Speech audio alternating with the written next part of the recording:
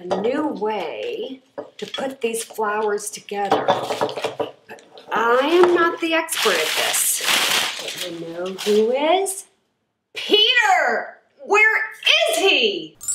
Peter! Oh my God! Yes! You are just everywhere! You know what?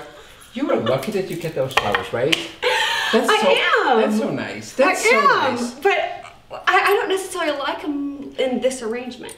That's no worries. Really? You know what? We can deconstruct it. Deconstruct it? We can deconstruct it. Oh, cool. And you know, it's like a lot of people are like you.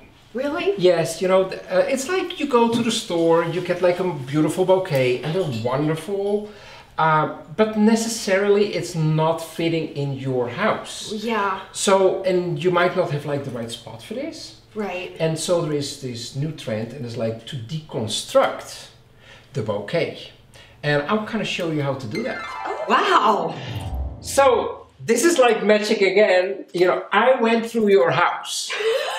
And you have a house full of treasures. Thank you. It's like, first of all, what you do is like, you try to arrange like a kind of little, let's say, setting. Okay. So, let's say we put this a little bit here. Don't make it too complicated. You know, you just take some of this stuff, put it here, this, and it's all like a collage of the flea market, more or less. I'm sorry if it's like from your grandmother, but you know, no. It's not my it is what it flea is. market. Okay. Cool. So then, of course, we have to pour water in it because without water it doesn't work. And this one, we pour some water in.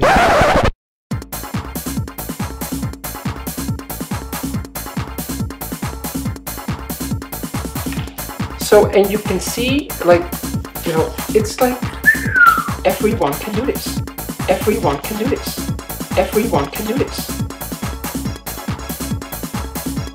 Deconstructed flowers.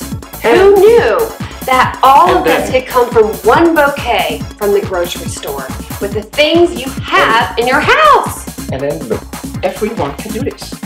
Everyone can do this.